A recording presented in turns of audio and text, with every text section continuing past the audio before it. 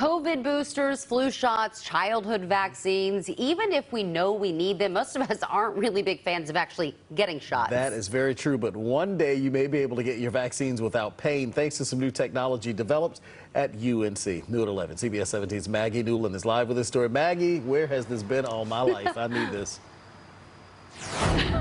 Right? I think we're all asking the same question, whether you head to the pharmacy or the doctor's office. Getting a vaccine can be a bit of a pain, literally. But what if you could take the needle out of the equation? For James Todd, vaccines come with anxiety. I'm not too fond of them. I actually have needle phobia. He's not alone. According to the CDC, as many as 25% of adults and many children have a fear of needles, some so severe it prevents them from getting vaccines.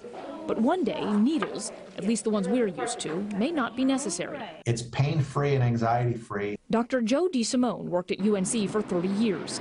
He's at Stanford now, but he and his colleagues are still working with UNC researchers on a tiny patch that can deliver vaccines when applied to the skin. And so our approach was to directly 3D print the microneedles and use a breakthrough in 3D printing that we pioneered when I was in Chapel Hill. The microneedles on the patch are so small they can hardly be felt.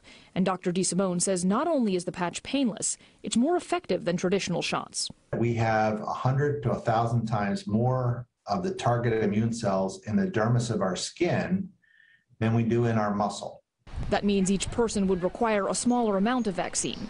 It also wouldn't need to be kept as cold as vaccines that are used in liquid form. When you think about global access, you're going to need things like that. Right now, the patch is being tested on animals. Dr. DeSimone says the results are promising, and within 5 years, he says this could be how you get your shots, or more specifically, how you give yourself your shots.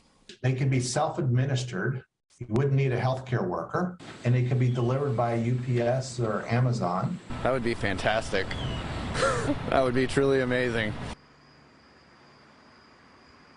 I think a lot of people might feel that way. Now, the researchers are testing the COVID vaccine. They say this could really be used for almost any type of vaccine against an infectious disease.